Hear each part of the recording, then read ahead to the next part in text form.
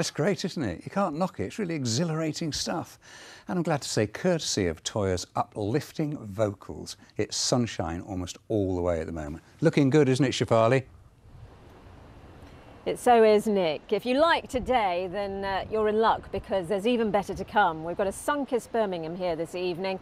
But take a look at our Weather Watchers pictures, because they're always good at keeping us well aware of what's going on in the rest of the region. And you can see from our pictures that actually the sunshine was quite widespread. We had vapour trails across the skies in Staffordshire. A little hazier, that sunshine, in another part of the county, but then sparkling crystal blue skies over Rednall. And so it continues. In fact, the more sunshine we get as the week wears on, the greater the heat, and the temperatures will rise too. So we could see highs of around 26, 27 by the time we get to Friday and over the weekend, which is several degrees above the average for the time of year, which now should be about 21.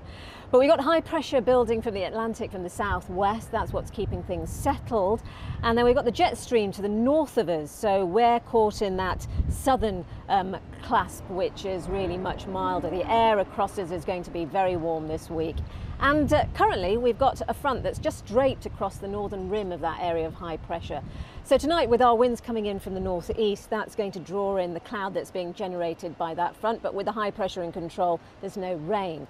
And that cloud will mainly be located across the western half of the region, whereas further east we've got clearer skies. But either way, the temperatures, because of that warmer air mass, are down to about 12 to 13 Celsius. So it's quite a warm night. And I think locally we could see some mist patches as well into the morning tomorrow.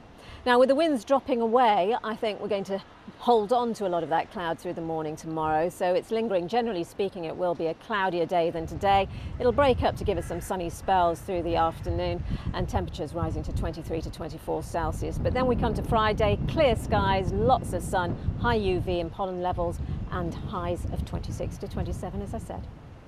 That'll do, eh? Thanks, Shefali. And that was the Midlands Today. We'll be back at 10:30 with your late update. Have a good evening from all of us here on Midlands Today. Bye for now.